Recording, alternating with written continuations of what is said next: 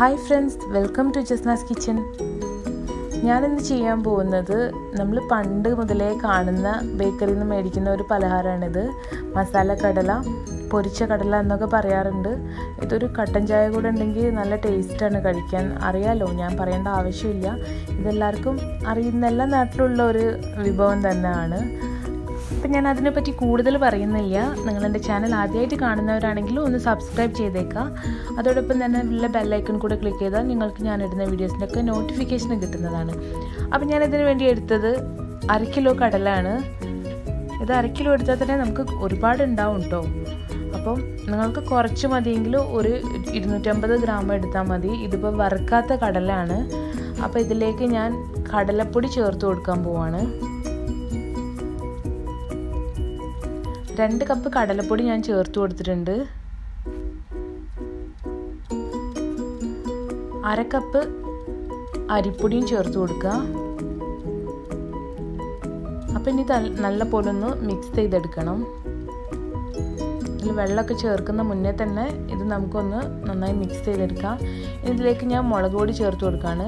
കാശ്മീരി ചില്ലിയാണ് ചേർത്തത്. അപ്പോൾ ഇത് ഞാൻ 1 ടേബിൾ സ്പൂൺ ചേർത്തിട്ടുണ്ട്. ഇനി 1 ടീസ്പൂൺ നല്ല ജീരകമാണ്, ചെറിയ ജീരകം ചേർത്ത് കൊടുക്കുക.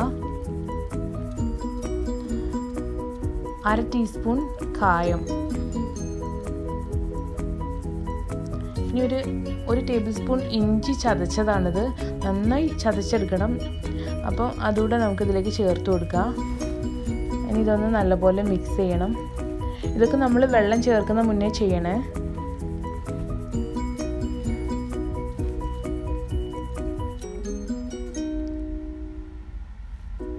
ഇതിലേക്ക് ആവശ്യത്തിനുള്ള ഉപ്പൂടെ നമുക്ക് ചേർത്ത് കൊടുക്കാം. അപ്പം ഇത് എനിക്ക് എരിവില്ലാന്ന് തോന്നിയതുകൊണ്ട് ഞാനൊരു 1/2 ടീസ്പൂൺ സാദാ മുളക് പൊടി ചേർത്ത് കൊടുക്കുന്നുണ്ട്. ഇത് നല്ല എരിവുള്ള മുളക് പൊടിയാണ് ഞാൻ ചേർത്ത് കൊടുത്തത്. അപ്പോൾ കുറച്ചായിട്ട് വെള്ളം ചേർത്ത് കൊടുത്ത് ഒന്ന് മിക്സ് ചെയ്തെടുക്കുക. ഒരുപാട് വെള്ളം ഒരുമിച്ച് ചേർക്കരുത്. കുറച്ചായിട്ട് ചേർത്ത് മിക്സ് ചെയ്യുമ്പോഴേ നമുക്കിത് എല്ലാം കടല വേറെ വേറെ ആയിട്ട് കിട്ടുള്ളൂ. അല്ലെങ്കിൽ എല്ലാം കൂടെ കട്ട പിടിച്ച പോലെ ഇരിക്കും. അപ്പോൾ ഞാനിപ്പോൾ ഇത് വെള്ളം ചേർത്തൊന്ന് മിക്സ് ചെയ്ത് കൊടുക്കുകയാണ്. അപ്പോൾ ഇതിനി ഒന്ന് നന്നായി മിക്സ് ചെയ്ത ശേഷം ഒരു 10 മിനിറ്റ് റെസ്റ്റ് ചെയ്യാൻ വെക്കണം. കാരണം ഇതിലേക്ക് ഈ മസാലകളും ഇതെല്ലാം ഒന്ന് പിടിച്ച് വരട്ടെ. അപ്പോഴേക്ക് ഈ നമ്മൾ കുഴച്ച മാവിലുള്ള വെള്ളത്തിൻ്റെ അംശമൊക്കെ കുറച്ചുകൂടെ ഒന്ന് ഡ്രൈ ആയിട്ടുണ്ടാവും. അപ്പോൾ നമുക്കിത് പൊരിച്ചെടുക്കാനും സുഖമായിരിക്കും. അപ്പോൾ ഒരു 10 മിനിറ്റ് നമുക്കൊന്ന് റെസ്റ്റ് ചെയ്യാൻ വിടാം. അപ്പോൾ ഇപ്പോൾ ഇതിൽ വെള്ളമൊക്കെ ഒന്നുകൂടെ ഡ്രൈ ആയി വന്നിട്ടുണ്ട്. ഞാൻ ചൂടുള്ള ഓയിലിലേക്ക് ഇട്ട് പൊരിച്ചെടുക്കാൻ പോവാണ്. അപ്പോൾ ഇത് ഓരോന്നായിട്ട് ഇങ്ങനെ പിരിച്ചിട്ട് കൊടുക്കുന്നതായിരിക്കും നല്ലത്. അല്ലെങ്കിൽ ഇങ്ങനെ കട്ട പിടിച്ച് വരും. നിങ്ങൾക്കിത് എടുക്കാൻ ഇപ്പോൾ നല്ല സുഖമായിരിക്കും. ഇങ്ങനെ പെട്ടെന്ന് തന്നെ ഇങ്ങനെ ഓരോന്നായിട്ട് ഇടാൻ പറ്റും. അപ്പോൾ ഇനി നേരിയ തീയിൽ വെച്ചിട്ട് വേണം. എണ്ണ നന്നായി ചൂടായ ശേഷം ചെറിയ തീയിൽ വെച്ച് ഫ്രൈ ചെയ്യുന്നതായിരിക്കും നല്ലത്. അല്ലെങ്കിൽ ഇത് പെട്ടെന്ന് കരിഞ്ഞു പോവും. ഉള്ളിലെ ഭാഗമാണെങ്കിൽ വറുത്ത് വന്നിട്ടുണ്ടാവില്ല. അപ്പോൾ അതുകൊണ്ട് നേരിയ തീയിൽ വെച്ചിട്ട് ചെയ്തെടുക്കുക. അപ്പോൾ നമ്മുടെ കടലൊക്കെ ഒരുവിധം ഫ്രൈ ആയി വന്നിട്ടുണ്ട്. ഇനി നമുക്കിതിലേക്ക് കുറച്ച് കറിവേപ്പില ചേർത്ത് കൊടുക്കുക. അതുപോലെ തന്നെ കുറച്ച് വറ്റൽമുളകും ചേർത്ത് കൊടുക്കുക.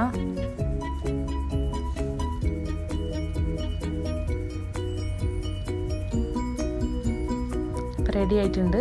അപ്പോൾ നമുക്കിത് ഓയിലിൽ നിന്ന് മാറ്റാം. അപ്പോൾ നല്ല ചൂടോടെയുള്ള കടല, പൊരിച്ച കടല, മസാല കടല റെഡി ആയിട്ടുണ്ട്. അപ്പോൾ നിങ്ങളിത് വീട്ടിൽ തന്നെ ചെയ്ത് നോക്കുക. അതായിരിക്കും നല്ലത്. എപ്പോഴും നമ്മൾ ബേക്കറിയിൽ നിന്നൊക്കെ വാങ്ങിച്ച് കഴിക്കുന്നതിനേക്കാളും നമുക്ക് സേഫായി കഴിക്കാൻ പറ്റുന്നത് നമ്മൾ വീട്ടിലുണ്ടാക്കുമ്പോഴാണ്. അപ്പോൾ തീർച്ചയായിട്ടും ഒന്ന് ട്രൈ ചെയ്ത് നോക്കുക. വീഡിയോ ഇഷ്ടമായെന്ന് വിചാരിക്കുന്നു. ഇഷ്ടമായെങ്കിൽ നിങ്ങളുടെ അഭിപ്രായങ്ങൾ കമൻ്റായിട്ട് കൊടുക്കുക. വീണ്ടും മറ്റൊരു റെസിപ്പി ആയിട്ട് ഞാൻ വരുന്നതാണ്. അപ്പോൾ നിങ്ങൾക്ക് കാണാൻ താല്പര്യമുള്ള എന്തെങ്കിലും റെസിപ്പി ഉണ്ടെങ്കിൽ അതുകൂടെ ഈ കമൻറ്റ് ബോക്സിൽ ഒന്ന് കൊടുക്കുക. പിന്നെ കുറേ ആളുകൾ പറഞ്ഞിട്ടുണ്ടായിരുന്നു പെട്ടെന്ന് ഉണ്ടാക്കാൻ പറ്റുന്ന ഫിഷ്, ചിക്കന്, ബീഫ് അങ്ങനത്തെ ഒക്കെ കറികൾ കാണിക്കാൻ പറഞ്ഞിട്ടുണ്ടായിരുന്നു. അപ്പോൾ അതും കൂടെ ഞാൻ പരിഗണിക്കുന്നതാണ്. അതുകൂടെ ഞാൻ ചെയ്യാൻ ശ്രമിക്കുന്നുണ്ട്. അപ്പോൾ വീണ്ടും കാണുന്നത് വരെ bye bye. Thank you for watching Jasna's kitchen.